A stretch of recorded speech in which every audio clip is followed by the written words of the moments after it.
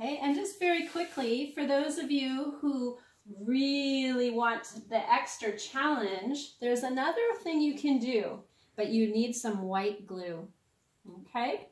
And with your white glue, you want a piece, and let me just say, if you're working at home or maybe you have a table outside, that's a great place to work. If you're inside though, because it's a rainy day or it's kind of that rain, sun, you want to put some newspaper or old paper down when we get to the chalk part, because it starts to get a little messy, which is super fun.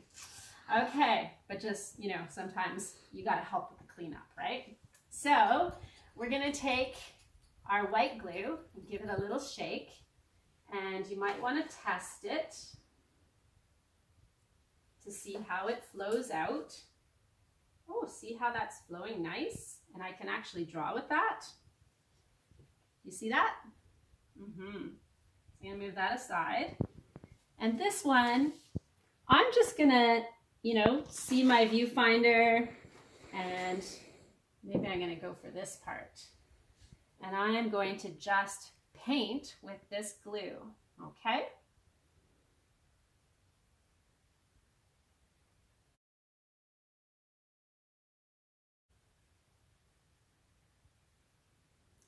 Notice how I start, if you're doing a rose, because roses are kind of the major flower that comes out in June.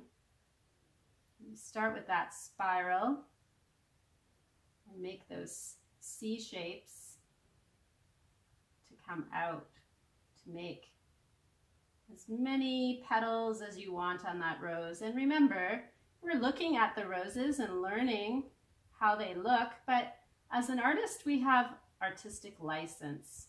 That means we get to create and co-create with what we see in our mind. You can be a Robert Bateman and make it super, super precise if that's your style. Or you can be a little bit more painterly. And there's a great story, maybe you have it in your library, it's called Ish. If it looks rose-ish or flower-ish, then that's perfect.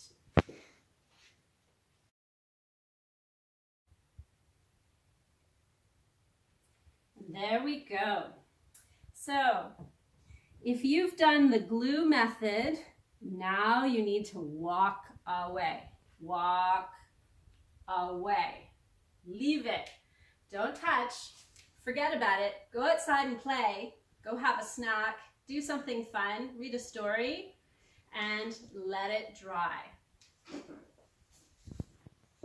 Welcome back for this little portion of Blossoming June's art challenge, which is a little bit more challenging. So you saw before how I took the white glue and we painted with it the lines. And now you can see after it drying for overnight, what happens to those lines is that they're a bit raised. You can see them because they're shiny, but they're clear. So now we're going to fill this one in, and we're going to do it a little bit different style for you folks out there who might be really adventurous and wanting to just put in whatever colors and not necessarily look at the flowers that you have. Or maybe you don't have some flowers and you just want to have fun and play, which is awesome. So let's see here.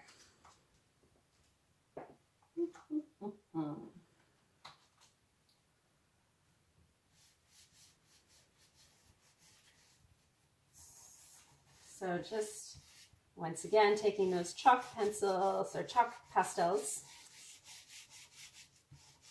and laying in some color. And maybe I want to put some purple in there.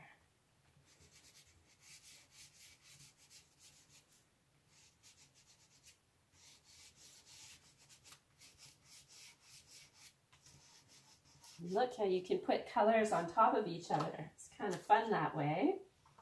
And maybe I want to bring in some blue.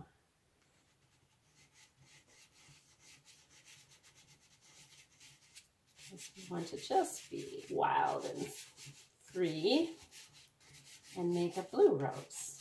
Wouldn't that be amazing?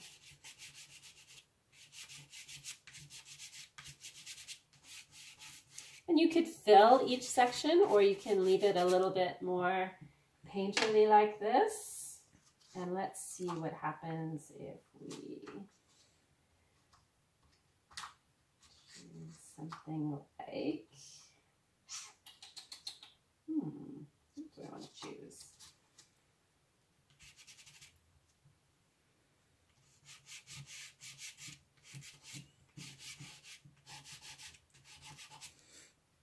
Yeah, let's experiment. What colors do I want to put on there? I want a red. Where is the red?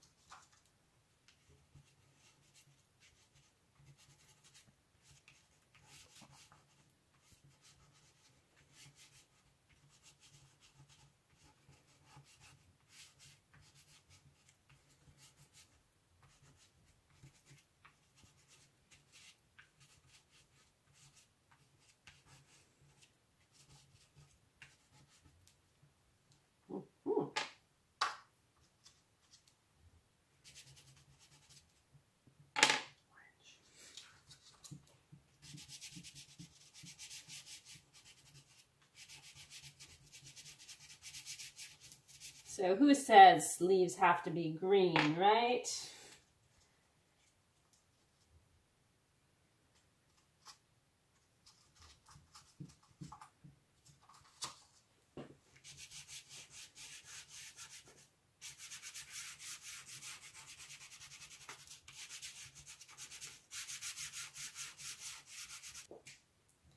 So with blending, just a little notes, I think putting the tissue paper on a pencil, on the end of a pencil to blend, or using your finger, or if you happen to have one of these, or somebody in your family has one of these, or you know where you can get one of these are called a blender. It's a blender tool they can get in an art store. So I just wanted to show you that artists use these kind of tools all the time when they work with chalk pastels. And so when you're working with lots of really bold color here, you know, you can decide whether you want to just leave it like that and have it very chalky, or maybe you want to do a little bit of blending and softening. And remember, if you have chalk on the tissue paper and you go somewhere else, it's going to add to that. So we're going to see what that looks like. So sometimes that can be really cool. It brings a color around to another spot. And if you find there's a lot of dust and you want to get rid of it, you can tilt it up like that. Okay, just when you're finished completely, take that outside and shake it out. It won't hurt anything out there. Okay, and I'm going to take my little blender tool for some of these areas that are a little bit hard to get into because of the way the glue dried, but it's kind of fun anyways, and kind of gives you this impression of a really spiky little plant up here. And maybe I might just want to freeform and make this into more of a spiky little flower. You know how sometimes things come out. And I created a little bit of a background back here, as if the flowers are on a table maybe. I don't know. It just is what it is. It's an ish. And then in here, we'll see what happens when we blend a little bit of this yellow and blue together. Red. And so sometimes it can be like a real rubbing if that's how you want to blend, and other times it could be a really light touch. Okay, so you can experiment and explore, and you can do as many of these as you want. I mean, we were using black paper because it's very eye-popping and makes the colors jump out at you. But if you have some other colored paper, like red or orange or whatever, white even, you can still play with all of that.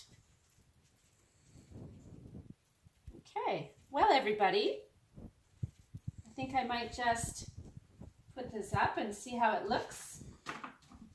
Maybe play with it a little bit more later, but I think this is enough to show you the beginning, and that I'm looking forward to having your art become part of the display.